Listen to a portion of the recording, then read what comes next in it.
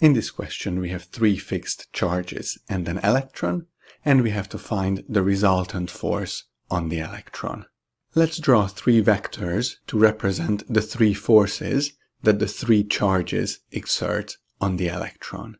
We will start with plus Q. Since this charge is positive and the electron is negative, the force exerted by this charge on the electron is attractive, so it will point towards plus Q. Negative 2Q is a negative charge, so it will repel the electron, and the force will point away from negative 2Q. And since this charge is twice as strong as the other two charges, the vector representing the force exerted by this charge on the electron will be twice as long as the other two vectors. Finally, the force exerted by negative Q on the electron will point away from negative Q and will be the same length as the blue vector. Let's draw a diagram to show the addition of these vectors.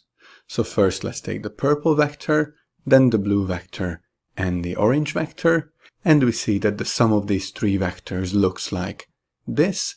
Hence the answer to this question is B.